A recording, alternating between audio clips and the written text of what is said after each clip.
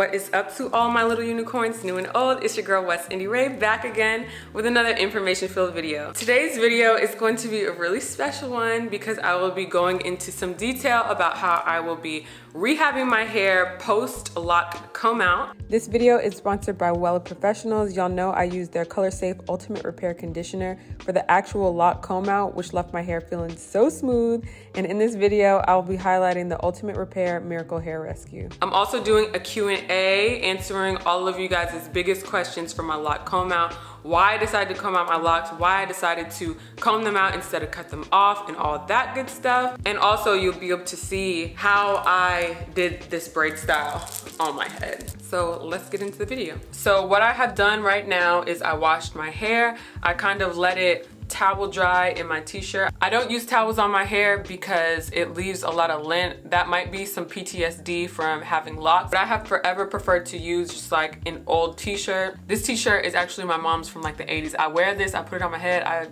I love this t-shirt. It's not 100% dry, but that is okay. And what I could say about the state of my hair at this point is that it is absolutely very thick. It's very full.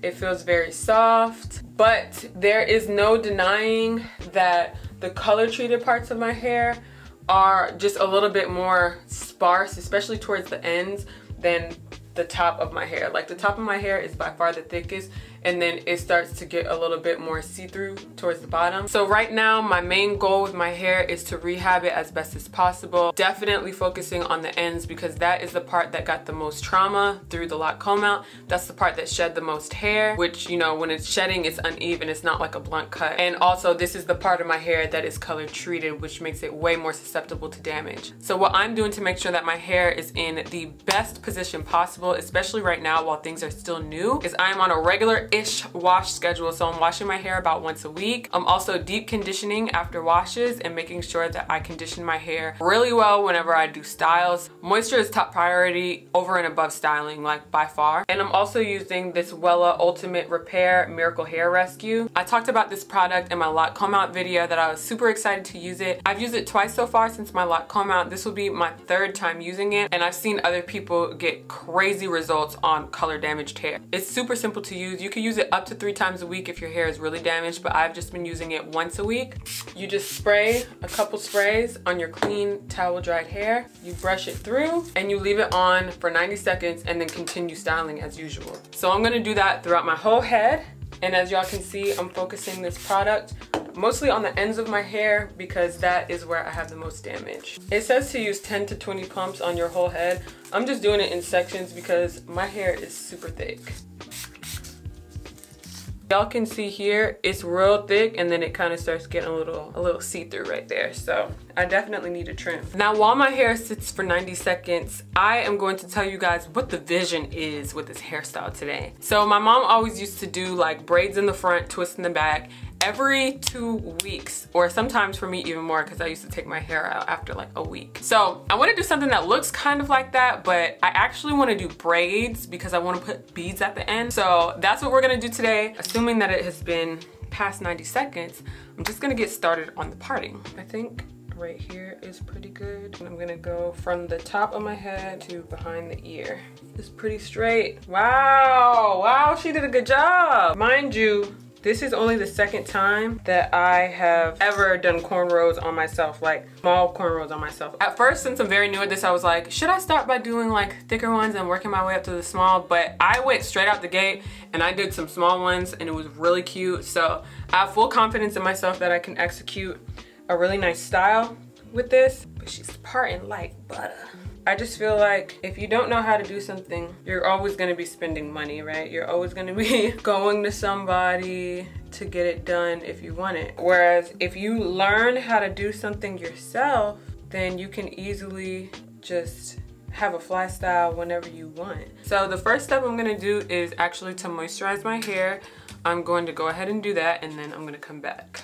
So I just sprayed some moisturizer and some water in my hair. Now spraying a little bit of rose water on the ends.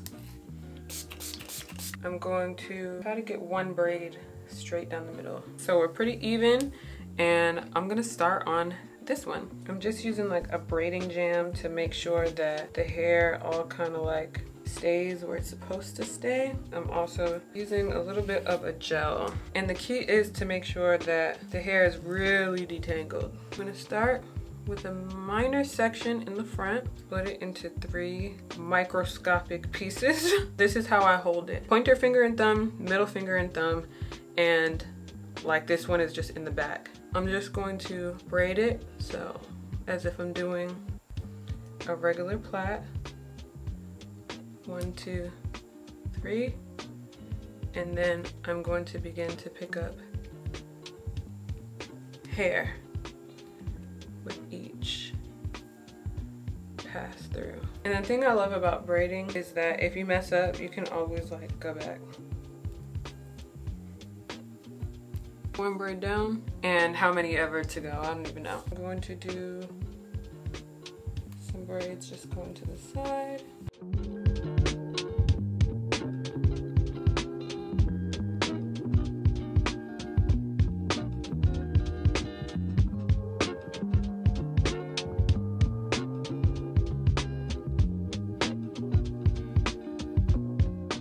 I redid the middle one. Okay, so we are officially at the other side of the head. I wanted to do a little Q&A with you guys because I know that people have questions given my recent content. I'm gonna start with the most obvious question that I've been getting, and that question is why? Why did I make the decision to comb out my locks, and why did I comb out my locks instead of cutting them off? And the reason why I decided to comb out my locks instead of cutting them off is because I have cut off my hair at 3 separate times in my life. Once when I was in middle school because my mom had put a relaxer in my hair, and then I cut it off again towards the end of high school. And then once my hair grew back to like shoulder length, I immediately was getting the itch to cut it off again.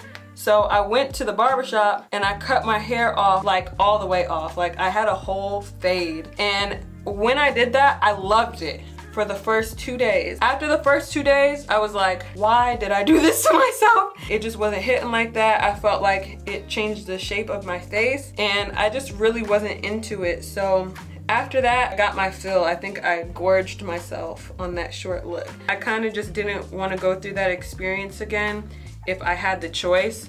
So that is the reason why I chose to comb my locks out instead of cut them off. Now, the reason why I ended up combing my locks out is because, as y'all know, and I talked about this a little bit in that first video, the lock comb out video, I started these locks with my mom. And I really leaned into the spiritual aspect of these locks in my grief, and I grieved a lot. A lot of people who see my content and watch my content and see like all the perspectives I share compliment me on like, oh, how gracefully you've gone through this journey.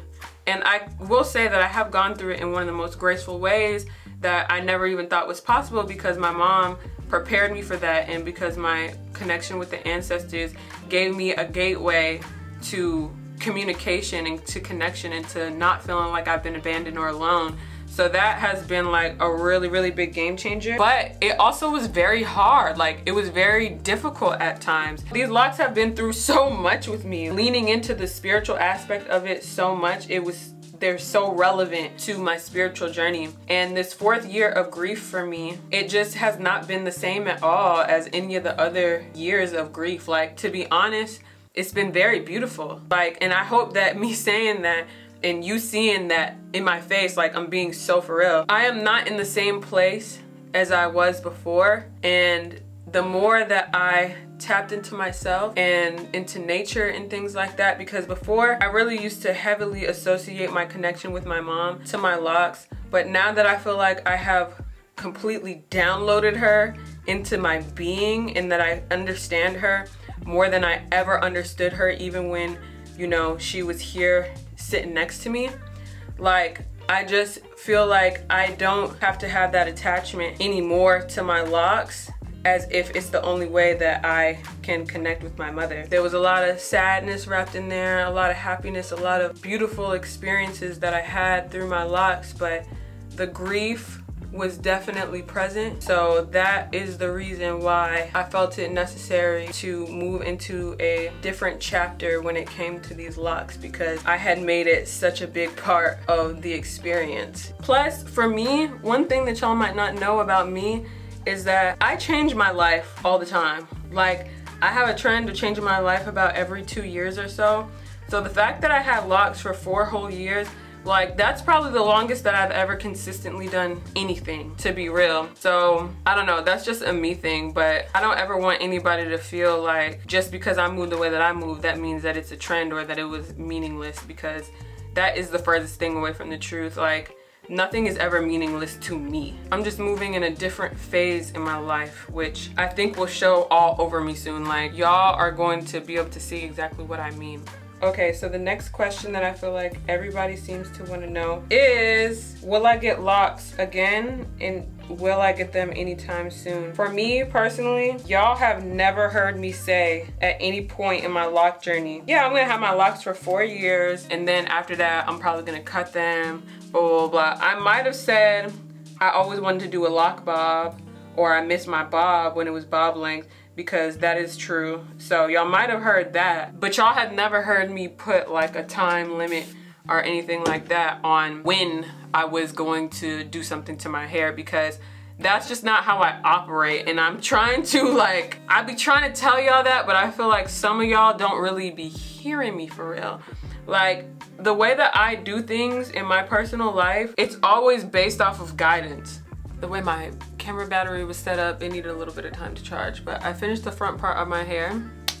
It's all done. Now we're gonna head to the back, and in the back, I'm just gonna do some plaits. So somebody asked me, am I tender-headed now after combing out my locks? Surprisingly, I am not tender-headed now after combing out my locks. Somebody said, do you feel prettier without locks?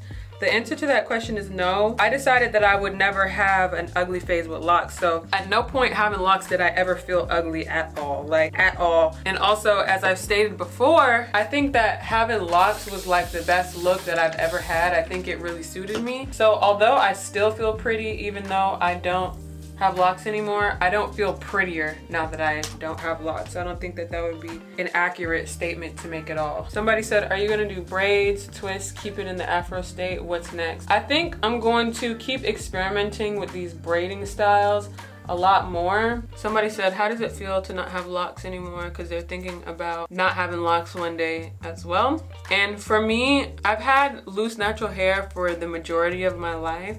Although I've been locked for the last 4 years, kind of just feels like I jumped another timeline. So this doesn't feel weird to me at all. Like, when I first combed them out, I kind of was like, ooh, because I felt like I forgot how to do everything with my hair.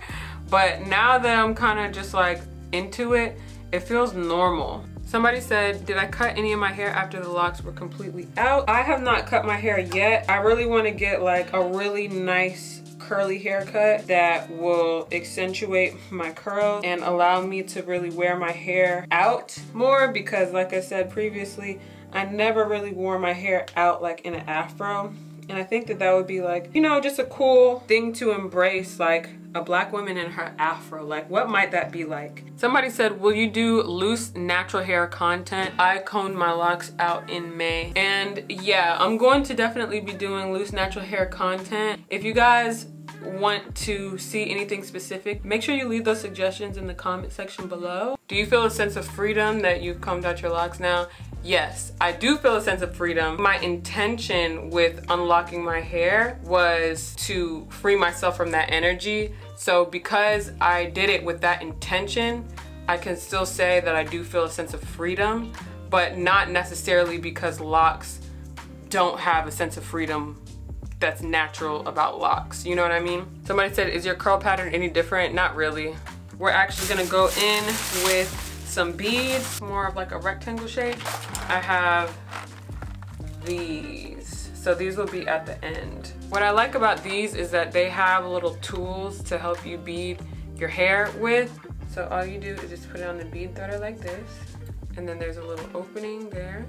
You slip your hair through, push it up and over, double the bottom over, and just fasten it with the rubber band.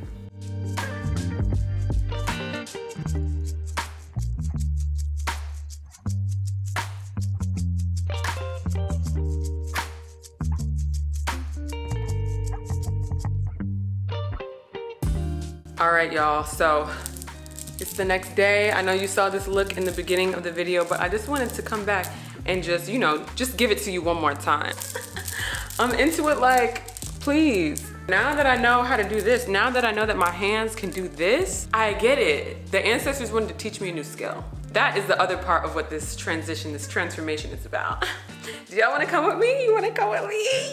You wanna learn? And one of the things that I really love about this hairstyle and why I chose to do just plaits in the back is because I wanna be able to half up, half down it eventually. Like when I'm kind of getting tired of the style all the way down, I want to be able to throw it up in a ponytail, in a half up, half down, maybe even in a bun. I want to be able to play with it. So you guys let me know, do you love this look? Do you like it? Do you want to see more inspo? Do you want to see tutorials on these types of things? Let me know in the comment section below, because I would love to show y'all what I be doing to my hair. Like, why not record it? If you made it all the way to the end of this video, make sure you leave a little unicorn emoji in the comment section below. And as usual, make sure you like, subscribe, comment, and share. Follow all my social media accounts right down there, and I'll see y'all in the next video. Peace.